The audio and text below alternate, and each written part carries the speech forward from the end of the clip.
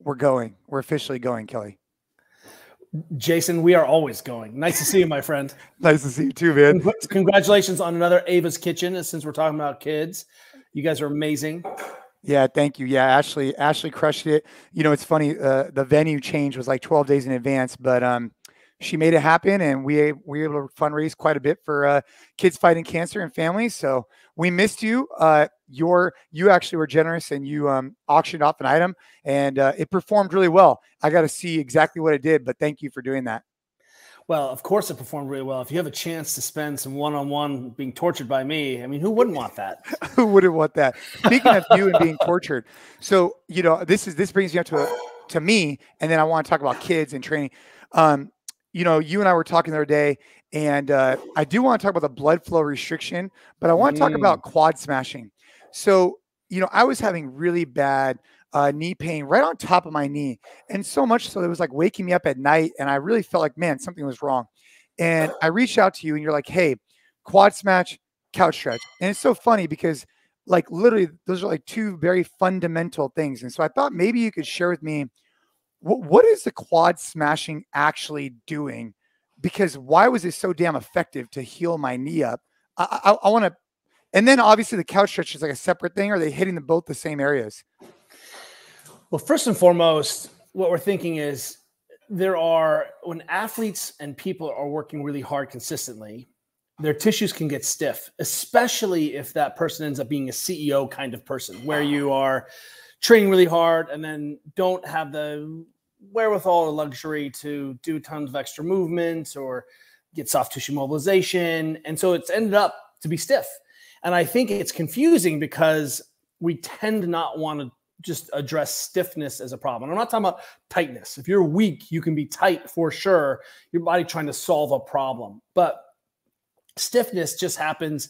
Look, after you train, the first thing that happens is your body starts laying down collagen so it can handle the larger forces transmitted by the changes in the musculature that are going to come.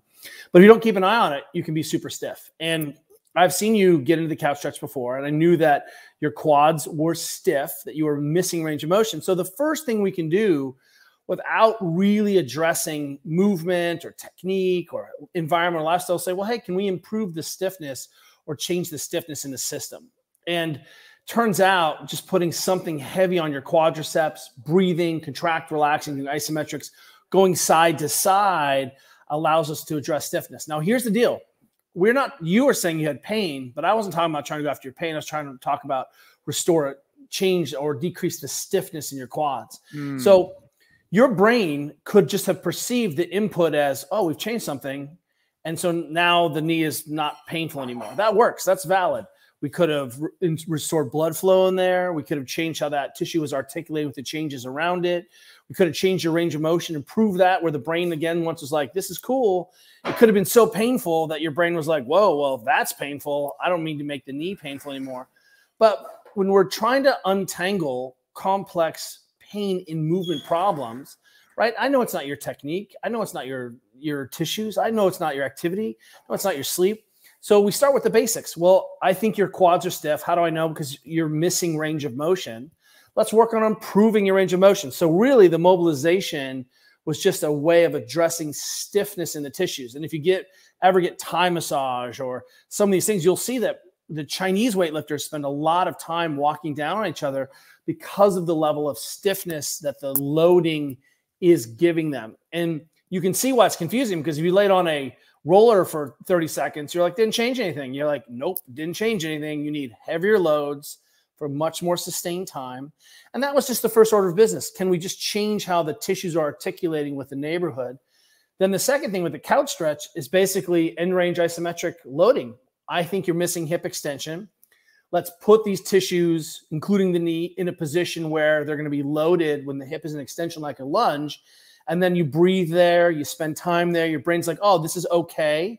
Changes some aspect of the tissue system. Plus, we're doing contract, relax there, which are just different ways of doing isometrics. And lo and behold, suddenly your brain doesn't perceive that as threat. Why? Maybe it's blood flow. Maybe it's we changed the tension and loading on it. Maybe we restored motion. Maybe we increased hydration, right? Maybe we changed the mechanic. All of those things are valid. But what works really well is hey, if your tissues are stiff or uncomfortable to compression, we can change that and improve that. And let's get you spending more time in the positions where you struggle in this case, hip extension, which is very common amongst our CEOs and perfect segue into our children. Because what I gave you was actually the recipe that I have for all kids who have things like Osgood-Schlatters and some of the common musculoskeletal problems that kids have. They're not capsularly bound up. They're growing, bones are growing super fast. Connective tissues are growing less fast, so we can address stiffness and get them comfortable living at some of these end ranges. And boom, that's how we solve some of these, what seems like really intractable childhood musculoskeletal problems. And that couplet is our go-to couplet. So before we move on to the kids, just to kind of reiterate on me, quad smashing in particular, what I found easy is taking like a kettlebell, just placing it right on the quad and just sitting and breathing into it. That was like the kind of barrier to entry, where basically I sat there, laid there, whatever, had a kettlebell on my quad for an extended period of time post training.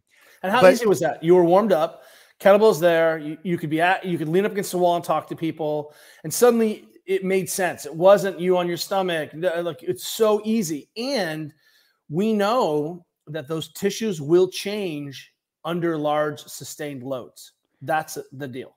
And so I found, specific areas, obviously, that felt very like you're talking about. They definitely required some level of compression on them, and the loading, at least with the 2-pood, the 70-pounder, that was fine. Now, when I took it up a notch per your recommendation, I had never done this before. I thought it was a really cool idea, where you have either your child or your wife or whoever, your significant other, hold 2 chairs on the side and actually walk on the quad.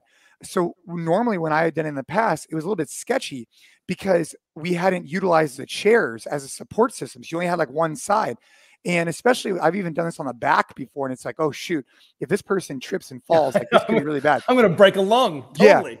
Yeah. And so, but your recommendation of identifying 2 chairs and using that as your support system and then walking on it was like dramatically impactful. So I just wanted to share that today, because the quad smashing started off with the kettlebell, incorporated then the individual who was able to kind of roll their foot, but utilizing the chairs played a big role. So thank you for sharing that. You're welcome. And I want people to understand that this is one of the things that I want families to be able to do, is that kids. So Caroline is my 13-year-old. She's an 8th grader. She's almost 5'10". She's growing like a weed and playing a ton of water polo. And then she's a student. And when and where are her soft tissue needs addressed? They're not. We basically pretend like, oh, here's what the good practice or best practices look like at our elite athletes. They take care, they have massage, they have a physio team, they're working on restoration. But we're like, no, children, they don't obey the laws of nature. They're different. And to pause you there for a second, I almost feel like it seems okay, because you look at these children, like particular, like let's just take my kids, their range of motion, their flexibility is, it doesn't look that bad. I mean, most kids seem a lot more flexible than most adults. So I think they kind of like say, oh, well, we don't really need to work that, but maybe we're wrong to think that, especially as the kids start training more and more. Is that what you're kind of alluding to a little bit? And what I'm saying is, when we put kids into the couch position, this hip extension isometric, they fall apart. And a couch position, for those who aren't familiar, like you were saying, a lunge position, but your rear foot is kind of propped up onto, a couch or a wall, which most people use, I think. Yeah. And we're saying, hey, if you were in a lunge shape, we're taking your leg is behind your body, except the couch, we're just bending the knee. So we're basically taking all the slack out of the system from the knee, and then we're applying it through the hip extension and extending the hip like a lunge. And so it's like imagine the classic runner stretch where you grab one of your legs and you pull your heel to your butt. It's like that, except it actually works, right? So, and it actually finds the holes. So, and has that been what you've been doing? So what have you been seeing? Because I mean, your girls are at like perfect ages to watch kind of like the evolution, because they're in, their teens now. So it's like you've been able to watch them grow and evolve, and they're athletes. So how has that kind of changed your perception in regards to getting kids mobilizing, or at least getting in these positions versus, everything else they could be doing? So Georgia's water polo team at high school is on our app, uses our app. They put up As part of the program, they'll put up one of our follow along videos, and then with a ball and a roller, that's as simple as it needs to be with kids sometimes. Ball and a roller plus some strength and conditioning movements. And when I say that, I'm talking about squat, hinge, push, pull, lunge, right? Basic stuff. But just teaching kids how to do some basic soft tissue mobilization, because oftentimes it's because kids are so pliable and durable, until something hurts, they don't know it's a problem. So Caroline, for example, suddenly was like, hey, my hamstring is sore. And I was like, no problem. So I was like, lay down on the, getting her, a 13-year-old, to be engaged with self-care and down regulation. Like, she's like, dude, I got TikTok to do. I got my friends to hang out. So to answer your question, what we've found to be very useful is that if your child reports something that hurts, that's a perfect time to step in and have a soft tissue intervention as a parent. And using chairs and hands and feet, we teach all the teams we work with for kids to be able to help each other self-soothe, to address stiffness or pain. What do I do if something hurts?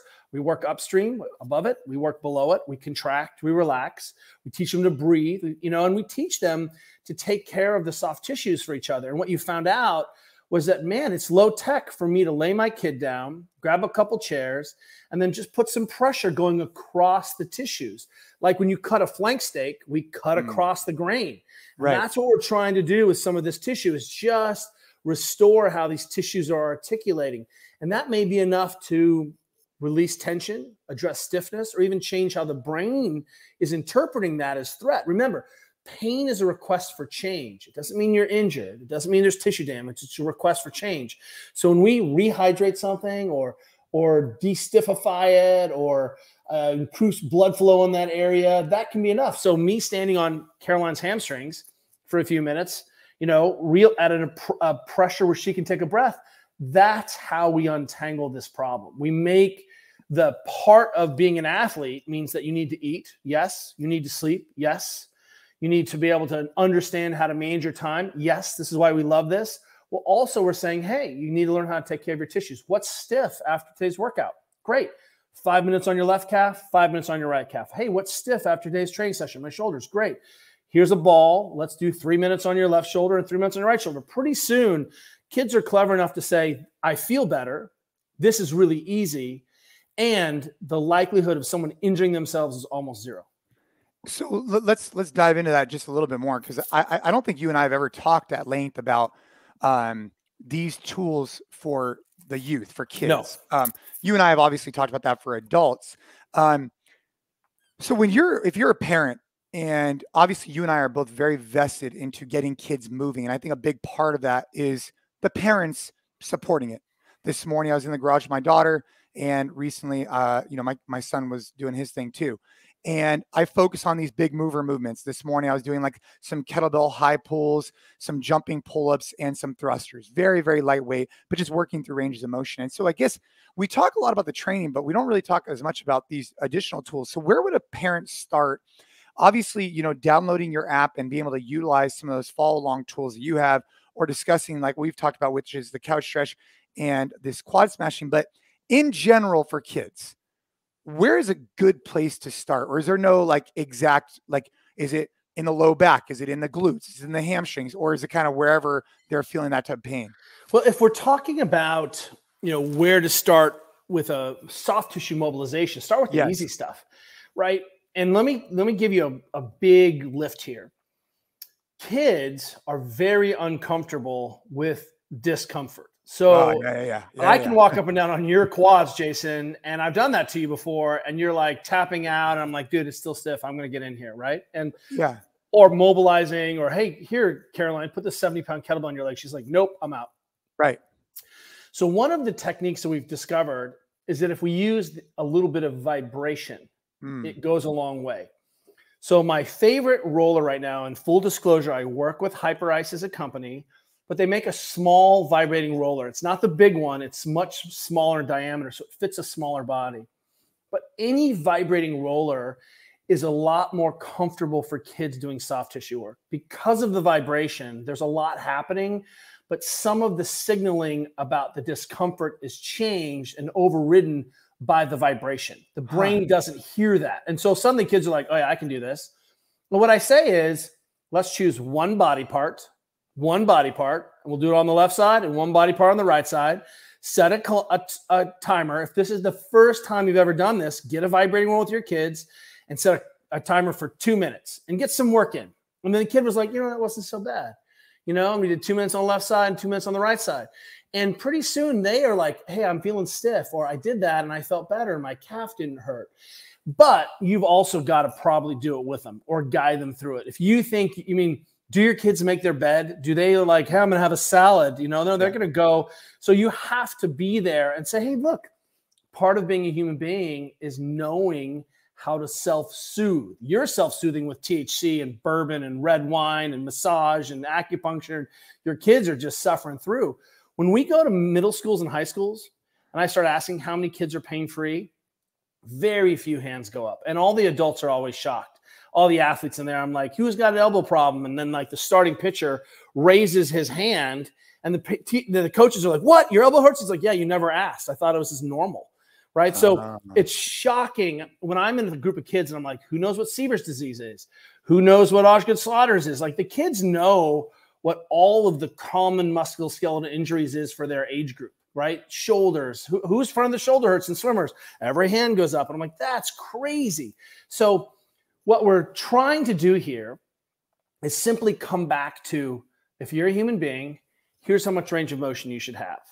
And all we're doing is saying we want to just keep an eye on these minimums of range of motion so that you can then go do the sport and the training. When something pops or you get something aches, then we could say, hey, that's some information about maybe I'm lacking range of motion, or maybe the tissues just need some input, some stiffness. And what we've found is that 3 to 5 minutes of really appropriate input there can make a big difference. You can pull out a spatula with a little lotion and rub one direction on your kid's Achilles if their heel hurts a little bit. What are you doing there? Improving blood flow, restoring how tissues are sliding, putting in some non-threatening input. And our experience is that kids receive that input and they change like that. They're just brains are like, give me more of that. That was it. No problem. And then you could just either do it a few times a week. You could ask, how do you feel today? And turn that into some simple work. But teaching kids, young athletes particularly, how to manage their discomfort is really important. So let me tell you a story. Caroline. Yeah, no, this is super fascinating for me because I think that we jumped this ship from birth to like, I don't know, 30s, right? Or whatever. Like, whoa, now I suddenly care, right? Yeah, right. So obviously there's things you can do, like have your kids sit on the floor if you're all watching TV in the evening. Just that, they're going to work on their hip range of motion the whole time. Long sitting, side saddle, squat, 90-90, right? It's the greatest thing you can possibly do for your kids is just to sit on the floor in the evening together. That will go a long way of just touching some of these end range positions. But, Caroline, my 13-year-old, who is a tank, again, in a very tall tank, went to this Olympic training center winter camp for water polo, where they take a bunch of good kids and they put them in, and they did 9 2-hour sessions for the kids. 9 2-hour water polo sessions over in how many days? 3.5 days. Wow. So they're in the pool three times a day plus whatever else. And on the third day, and Caroline had done a huge water polo thing the week before, the front of Caroline's shoulder gets hot, right? And so she had to pop out for the last half hour of her practice because she's just throwing the ball, right, as a goalie. And she went and talked to the physical therapist, and the therapist is like, here's some ice. And Caroline was like, seriously? You're just going to ice it and leave it alone? So she got a water polo ball, rolled it back and forth over her shoulder at the Olympic Training Center, just did some soft tissue work up against a wall. I was like, check your hang shape, Caroline. So she knows that she could just put her hands behind her back, laying on the ground. She did some isometrics there. Then we used this thing called the Mark Pro, which allowed her to decongest the tissues. All we did was get non-fatiguing muscle contraction, decongest this overlooked tissues, and then boom, she's back.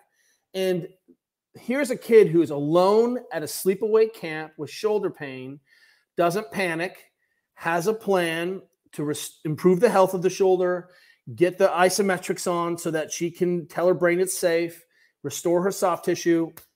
Bob's your uncle. And I think what ends up happening is when our kids are in pain, the first thing we do is go to the doctor. And the doctor, it's the wrong reason to go to your doctor. Your doctor is going to say, here's some a cast, here's and there's times where, of course, if you think your child is injured, anti-inflammatories, the muscle relaxers, there are definitely some issues around kids where we'll injure a growth plate or something's going on. It doesn't smell right? Like this smells like we need to get help.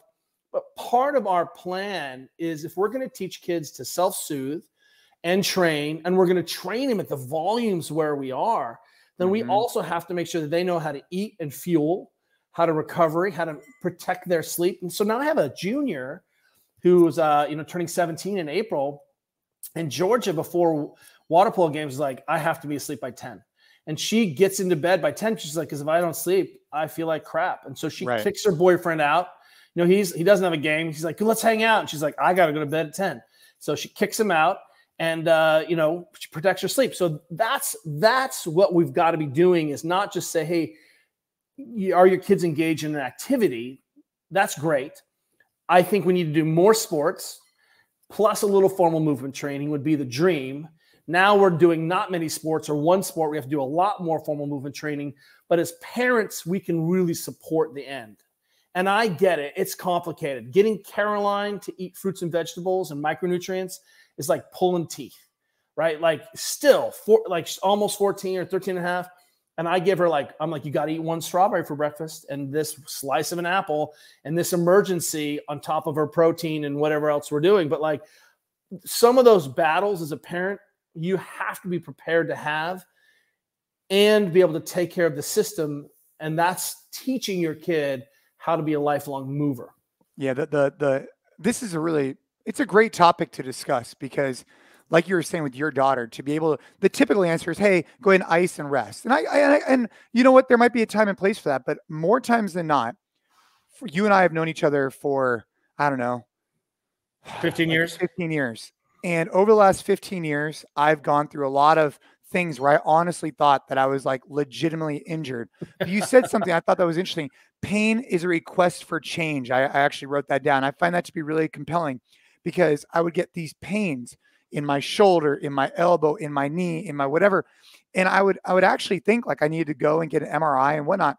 But ultimately, that pain was a request for change. And so if we could help our children with these tools and not make them overly complicated or fancy, I think that we're onto something. I do wonder what place, if any, and this is maybe contrary to maybe what people might be thinking. We've talked in the past about weight training, which we could talk about that later. But my one question is in regards to hot and cold therapy, what place do you think? So if you look at like recovery tools, okay, yes, we have sleep, nutrition, training. But we got to assume all that is already occurring, right? It's not occurring, but we'll assume it is. We got to assume, because if you're not there, then we're trying to, major in the minors here. We got to focus on that, right? Hang on a second. Let's divide this line for people. Yeah. Your kid, if you get 7 hours of sleep, that's survival. If you're growing, trying to make gains in performance or have pain and you're trying to stop that, 8 hours of sleep is the benchmark minimum. That means you need to be in bed for 9 hours, a whole nother hour. So if your kids are getting less than 8 hours of sleep and they're in sports, that's not a human being. That's a stressed animal that's burning its credits trying to keep up. So just so we're super clear on that. Because I don't think people are like, yeah, my kid sleeps. I'm like, she has her phone in her room. She was up till 11 o'clock at night, got up at 6:30. That's 7 hours of sleep or less, right? That is a problem. And it's funny, Kelly, because like the kids will go to bed and, school starts relatively early. My kid's school starts at 8:10, which is it doesn't sound that early because I'm up really early, but the kids need to go to bed at an appropriate time because, for example, my daughter gets up at 6 every day with me to go do some walking in the garage. So if she doesn't get to bed by 8:30 or whatever it is, she's already behind the 8 ball on the amount of hours that she needs. So definitely something to be aware of. Now, so we're talking about training, we're talking about sleep, but we're talking about, in particular, this soft tissue work, recovery work. If you look at the different tools you have access to, or at least adults do, and most people do, you have soft tissue work. You have this blood flow restriction, which I think is a little bit, it's probably old school, but I think it's becoming more well-known. Great. You have all this stem stuff, right? And then you have hot cold therapy. And of course there's many other things as well, right? Compression, this and that. But out of those different tools, which ones do you think are appropriate for kids, aside from what we've already talked to so far? So let's take cold off the table. Cold diminishes circulation, if that's your goal. It numbs things, if that's your goal, and it recongests the tissues. It does not evacuate swelling, so it stops healing. If that's your goal, continue to use that ice, and that is well documented. We use ice when kids who are little kids have like a boo-boo. We give them a placebo ice bag, and the ice bag's on there for 2 seconds, and they feel they're gone, right? So we use ice in that way. Yeah, I was thinking more like cold plunges and things like that, but yes. So getting cold, kids don't like, they're not into that. So, one of the things we've tried to do in our house is set up the house so that there's lots of options and toys and background noise. But if you have a hot tub, I would say put your kids in the hot tub in the evening. And here's why I would mention that. You can spend a few minutes together. You can set up a bedtime routine that looks the same bedtime routine that the kids used to have when they were kids. First, we take a bath, then we read a book, then we go to bed. Right. So whenever we can, our girls are like, hey, mom, dad, can we all hot tub together for a few minutes? Look, that's something that doesn't scale. I get it. Not everyone can have a hot tub, but improving circulation. They play sports late. We get them home. We slow them down and throw them in the hot tub after dinner for just 10 or 15 minutes. And we all kind of have a chance to relax and chill. That helps them to sleep better. If there's looking at all the possible tools and toys and games, I would say I would have a spatula, like a rubber spatula, so that if a kid had a little hot spot on a tendon or a bony interface, you could scrape it one direction for 30 seconds and scrape it the other direction for 30 seconds. And then you could see if it doesn't feel bad to scrape it again for another 30 seconds. And pretty soon you've done some really explicit work on that tendon to desensitize and improve blood flow. Would I have a vibrating roller? Yes. Why? Because as we said earlier, it's really comfortable for kids to roll. It makes it a lot easier for kids who are super sensitive. And guess what? We can probably solve 99% of the problems with those two things. A little hot spot, let's give it a little scrape. Let me show you how to scrape your own shoulder. Yeah. Right? Like here's the back end of a butter knife and a little lotion, right? And then a little bit of soft tissue work. And if you even had a ball, a lacrosse ball is probably too hard for your kids. Yeah. Something softer, let them roll around on it. And when they find something that hurts, stop, contract, relax, or just take 5 big breaths while you're on that spot. Does it feel better now? Good, move on. Once 10 minutes is up, you're done. Because what we're trying to do is have what's the minimum effective dose, and getting 5 minutes per side is very reasonable, and your kids can stick it out for 5 minutes. The using the vibration is really interesting. I hadn't thought about it. So I have not, we have the Theragun. I have not used a vibrating roller for the kids. I need to probably get one because, and I'll share something really unique with you. With Ava in particular, if I touch her back to try and do any type of deep tissue, and even moderate, she'll like start screaming. But if I kind of rub, then it's not a big deal. It's based on the way that I touch it. And so I'd asked the doctor one time, I said, what's going on with this? And he had said, now his reasoning was, hey, this is probably an anomaly, but he goes, hey, the type of chemotherapy that she had been on made certain areas of her body and the nerve endings very sensitive. And so in some areas of her body, she'll be much more sensitive than a normal child. That's what they told me, which I don't know. But the point being is like what you just said, though, chemotherapy or not, whatever, is that if you're approaching it one way, but then you maybe hit it with a different angle in this vibration, it could totally change the way the skin and the nerves feel it. So I'm totally interested in what you said. Yes. And it's okay that some kids have really sensitive areas. Trust them. If they're like, that hurts, we're like, we believe you. Can you take a full breath there? Can we change that? And that vibration, we are like you, we have a hypervolt in our living room, and our kids, something stiff, they're watching TV, they're hanging out, they can grab the Hypervolt and do a little bit of work to themselves, but it's hard for them to massage their backs. Right. You know, Hyper Ice makes a little vibrating sphere too. You can get a vibrating ball, you can get a vibrating peanut. What you see suddenly is you can throw a towel over this, get your kid laying with on her back with some vibration. All of a sudden it's input. So what we're trying to do here at a fundamental level is tell the brain that it's okay and safe to move, that this input is okay. And some of that is, so all of these mobilizations and tools or massage could be soft tissue mobilization, or we could look at it as non-threatening input. And really, at the first order of business is to tell the brain these positions are safe. And we do that by spending time in the positions. That's why we squat. And that's why we want our kids to hang from pull-up bars and do monkey bars and jump on one leg. These are all just exposure, exposure, exposure. The walking you're doing with the daughter is the most important thing she can be doing. That's not exercise or any other thing. Like, you have to walk. And that's such a powerful thing. So that's that non-threatening input.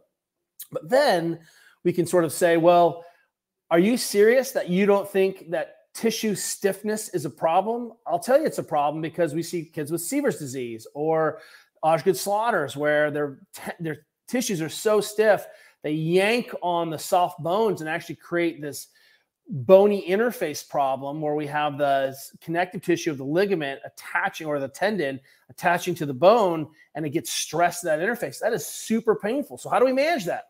Compression, elevation, decongestion, desensitization. Right? What we say is, okay, there are things we can do to change the local environment, which allows the brain to perceive that as a non-threat. And now it's just an easy issue of what are the simplest tools where I'm going to have the best adherence, so my kids are actually going to do it, and when am I going to do it? Otherwise, you and I are arguing about which tool works best for which problem, but none of which your kids do anyway because they're too busy. Right. The spatula is, hey, use a butter knife and a spatula, and that's a great component that doesn't cost you really anything. So I'm sure most people have one. And so, on that note, how about the hot therapy? Where is your stance on, and the reason why I think these conversations that you and I are having are important is because I feel like as a parent, you're very invested in your children. And there's a lot of preconceived notions that go into training from years and years and years of just maybe bad information, maybe good information, maybe just an unknown where, oh, a kid shouldn't, touch a weight. Okay. So then someone said that years ago, and then no one touches a weight, but there's no varying degrees or whatever. So my question for you would be on the, in particular, let's talk about the sauna. So, how about these, for lack of a better term, extreme heats? What's your take on that? What have you seen? What's your take? So remember that kids don't have as developed cooling and heating systems as everyone else. So guess what? Your child will jump into the sauna and you've got it at 230 degrees and she'll be like, late, I'm out of here. And guess what? That's her brain protecting her, right? Being like, this is a threat. So cool it down, have an exposure. And the second your child wants to get out of it, trust her. Her brain is telling you. The minute she jumps in the pool, maybe comes back. So, in terms of hot therapy, I think getting warm at 99 degrees or 100 degrees in a hot tub is easier than suffering at 230 degrees in our sauna with us. As Georgia has gotten older, she has started to spend more time in the sauna. She's adapted and doesn't mind the sauna as much. Caroline will come in and hang out with us, but sits on the floor. In terms of heat can be a really powerful analgesic, which is a pain method, right? Which means that you can pull a hot heat blanket out, and if one of your kids happens to be, have cramps and have ovaries as part of their anatomy, then sometimes they get cramps, and the heat can really help with that because you're improving blood flow and opening up and again giving information to the brain that blocks the pain signal or interrupts the pain signal. The same thing as vibration.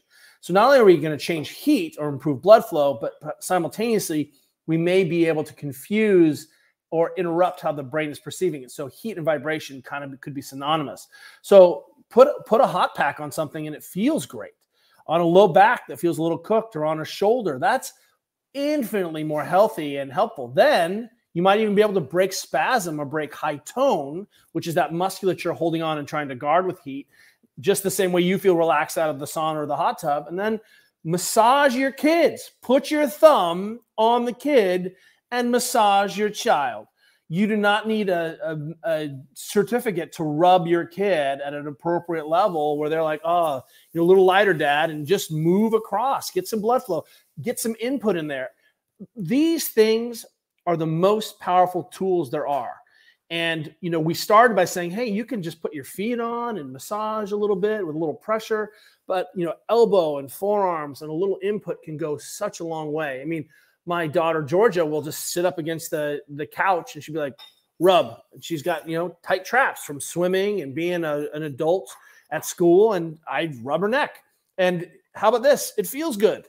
And so I think what we try to do is overcomplicate the system. Yeah. But I want the parent of a young active person to be the first musculoskeletal point of care. That, how does your body feel? Feeling super stiff, or my calves are really stiff. Like Caroline broke her ankle this year, had to have ankle surgery, and now her calf gets a little tight because she had ankle surgery and ripped off a chunk of her ankle bone. So I've got to go in there and I just massage her shin and I try to get some info. Of course, I'm hoping that she squats and is box jumping and jump roping and playing and doing those things. But sometimes we all need a little bit more input. Or I can say, hey, don't use it, Caroline, right? Just ignore it. Here's some ibuprofen. Like, that's madness, right? Would you hand a bunch of bourbon to your kid and be like, drink yourself out of this stupor? Instead, that's what you're doing with ibuprofen. You're just bandaging something. I wouldn't. That's a great analogy, by the way. And I would not be handing the kids any bourbon, but that's a really great topic. I'm glad that we started talking on this particular subject. What else do you have going on as of lately? I mean, you guys, look, you're always active, you're always out and about, and I always feel like you're on the cutting edge of recovery, and you're open-minded. And so anything that you have seen, like for example, this blood flow restriction, like what do you think is the next iteration? Because I mean, if you were to ask me, I don't know, when you and I met 15 years ago, what's the key?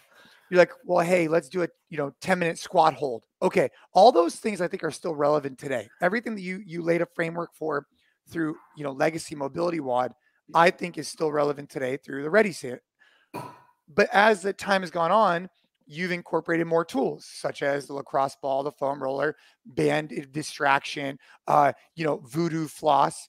What do you think as the industry evolves? Where do you think we're going with that? Not even in particular for kids, just in general. What do you see? Well, what we're seeing right now is this big interruption of who owns what and when are they going to do it. So my doctoral work, as I've said before, was looking at barriers to adherence. What keeps people from doing what they say they want to, they know they should do. And what all of these tools, we break them down in our sort of teaching so that people can have a framework for like, why am I choosing this? What does this do? Does gua sha, does some soft tissue mobilization with a spatula or a scraping tool, do I do that on everything? Do I scrape my face? Do I scrape my quads? Do I scrape my... No, it's an important tool. Where does that tool fit? What we need to do or continue to do is help people make sense of all these different things. Like Normatec boots are incredible. They're great, but doesn't scale, right? When do I use it? How often do I use it? Is that a pair of Normatec boots in every house in America? Well, that's not practical. We have kids who are food insecure and kids who don't even have PE. So should we put Normatec boots in there? Right. So ultimately the revolution and the thing we're working on is how can we shift the burden of musculoskeletal self-care in this vertically integrated 360-degree approach? We're talking about sleep and getting enough collagen and making sure you get some micronutrients and some protein. How do we integrate that into a whole so that we have better adherence and, more importantly, can do that where people are actually living, which is at home? And that's really what we continue to focus on is, hey, we have a pretty good idea how to improve and train your hip extension so you can win a gold medal in the bobsled. That's a true story. Like I know what that's about. I know how to get my bobsled pushers better connected to the bar as they push, right? So, since we're in the middle of the Winter Olympics. Yeah, we are. I'm interested in saying, well, how can we help you restore your native ability to move and to move freely and effortlessly? And if pain is one of those things, well, let's not just mask it. Let's see if we can improve your range of motion and what tools are available to you to change how your brain is perceiving that. Because ultimately, it all comes back down to moving. Are you moving? Yes or no? All of these things are about returning your ability to move more freely. So I'm spending a ton of time there. And then as we get access to more and more tools, or as prices come down, as blood flow restriction goes from needing a $5,000 unit to a pair of $100 cuffs to using a $10 voodoo band, well, that means that, hey, maybe that tool becomes a little bit more useful for people trying to make themselves feel better, right? Because you can wait and see a doctor, physical therapist every couple of weeks, or you can do something to yourself every night for 10 minutes. I do have a question on blood flow restriction, because I think that the topics that you and I have discussed today for a parent, I don't think are too far reaching if someone, has some basic understanding of fitness and some of these tools, foam roller, trying to break up the tissue, etc. But the blood flow restriction, unless you're aware of it, maybe you could explain a little bit about how that is utilized, because and the benefits of it, because now that is becoming more popular. Yes. And there have new products. So traditionally, you saw with the quote unquote voodoo floss, which was basically just like a long, thin rubber band, more or less. But the way I used to use it, and please correct me if I'm wrong on this, I would use it. Let's just take on my knee. Let's just say I was having some knee pain, or I wanted to kind of just get ready for training. I'd wrap it from the bottom up. I would tie it, and I'd work through ranges of motion. And that's voodoo flossing. That's not blood flow restriction. So, okay. So voodoo flossing is not blood flow restricting. Is that correct? So it is, it isn't, or what? So when we use compression floss, or what we call voodoo floss, as we invented it, one of the things that we tried to do is we were using it to restore how tissues were sliding locally, how we were impacting how the brain was perceiving a spot, that we'd pop it off and blood and hydration would come crashing back into that localized spot. Right. We were working at very high compressions, which sometimes even changed, how the joint articulated, right? So the blood flow restriction is done at much lower compressions, and you wrap only at the top of the shoulder or the top of the hip, all the way up in your groin. And anything in that, that's it. Anything in that whole kinetic chain, the arms or the leg, is affected because you're challenging how the blood is moving in and moving out of that tissue. And it turns out we can basically, and this is, I think blood flow restriction really started to gain traction in Japan about 30 years ago. That's how old this is. And they've done millions of blood flow restriction sessions on millions of Japanese people, from elderly to youth. How many times, if you look at Katsu, K-A-T-S-U, Katsu, they were the first people to really do any blood flow restriction. They used to call it occlusion therapy.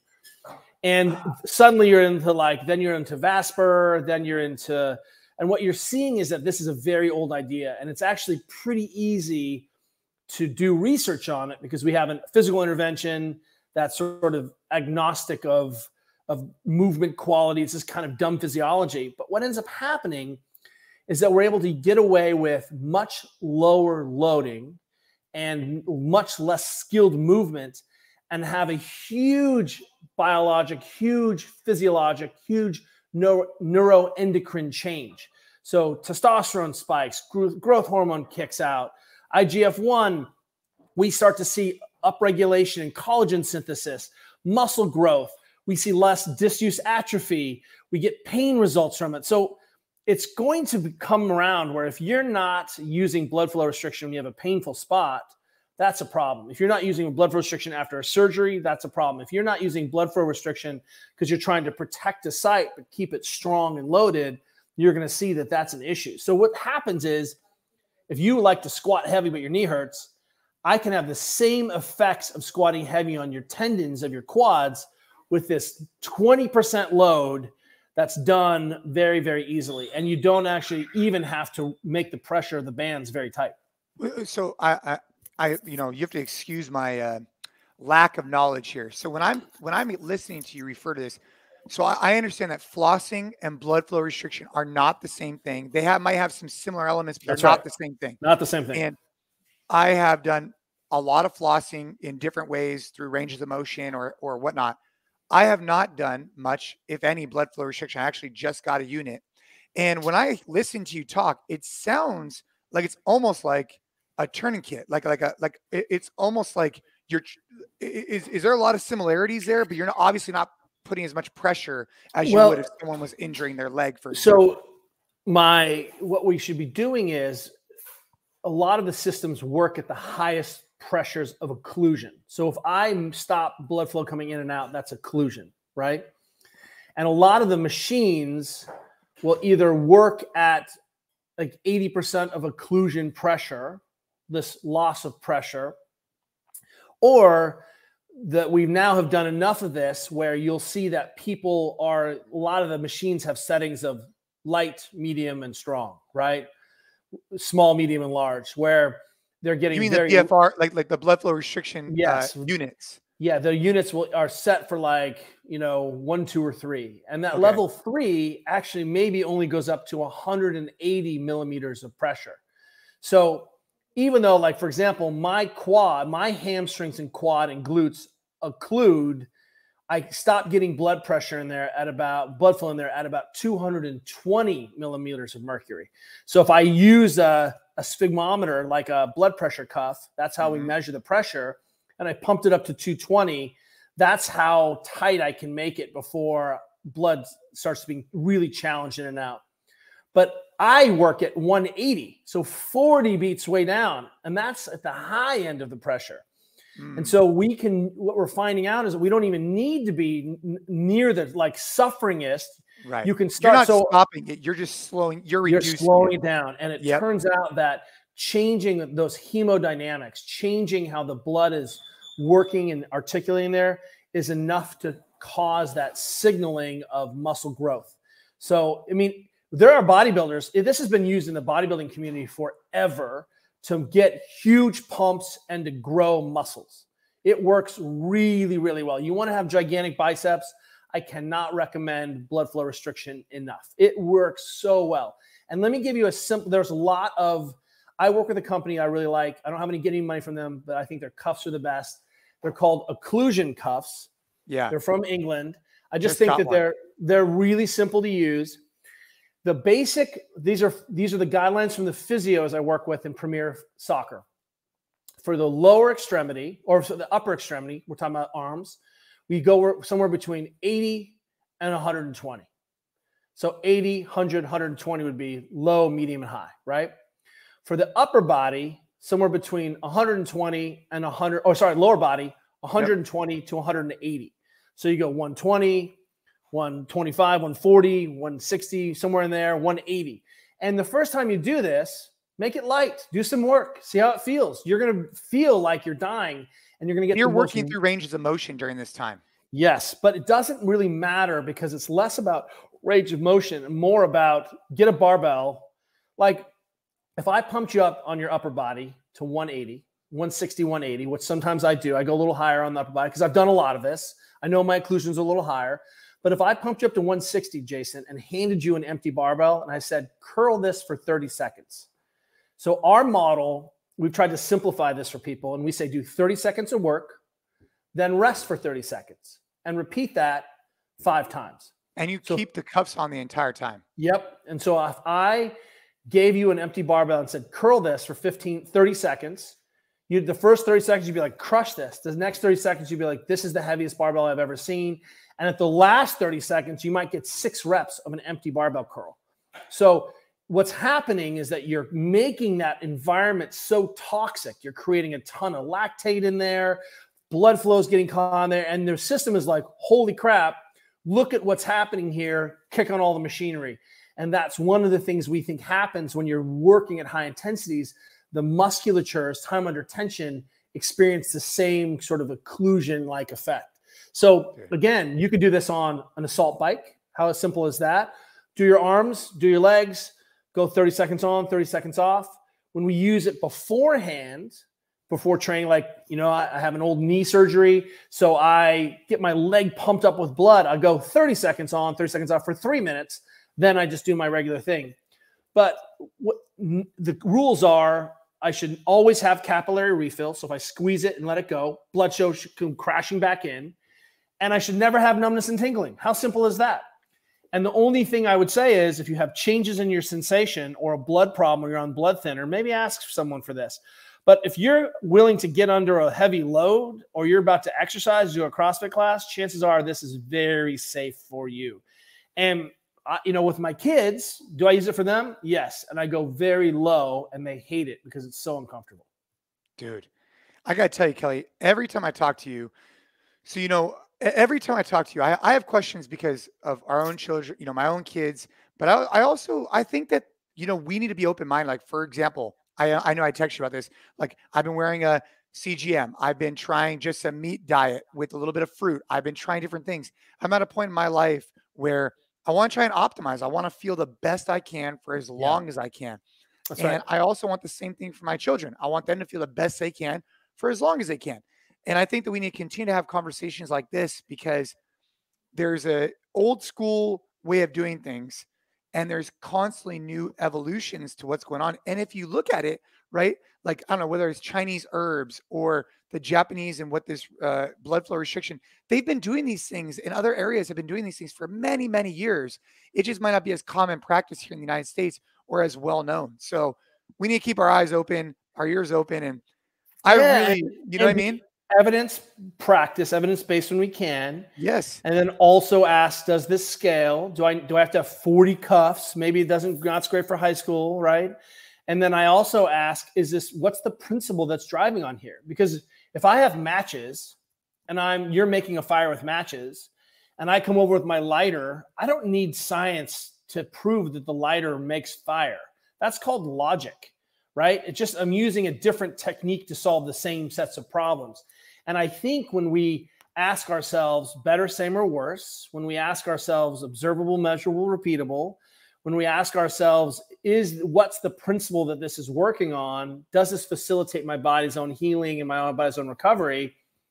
Then it becomes really simple because we can have the best technique. Does everyone going to need a freezer sauna? No, that doesn't really make sense. Like, right. Do these things scale? If you're at the 1% of the 1% and you have an unlimited budget, there's a lot of fun stuff you can mess around with.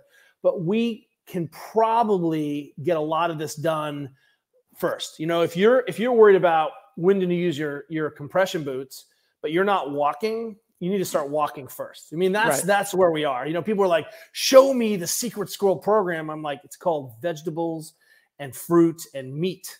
Like, Let's do that first, and then we can have the next conversation. I love it, man. Well, for anyone listening, for their children, for themselves, visit the Ready State. That's the best place to go check you out and everything. Yeah, readystate.com. And, we try to be super transparent of what's happening. And, we'll keep at it. If it feels like, you're overwhelmed, just keep in mind that we've never had access to the tools and the communities and the connections and coaches like we have right now. It's taking us a second for the noise to kind of calm down. Like, we've stirred up the tank and it's so cloudy with all of this information and TikTok and 15-second fixes and hacks and the sediment's starting to settle out a little bit, and you'll start to see what's really important. Just hang in there. You're part of a great experiment. This is the first generation where we can get it better. That's right. That's why I love this long format. Well, Kelly, you and we have to talk again soon. Dude, I really appreciate you being on the show, chatting with me. And I hope you and the family have a great day, brother. You too. And I'll see you out there walking on your kids. Let's do it.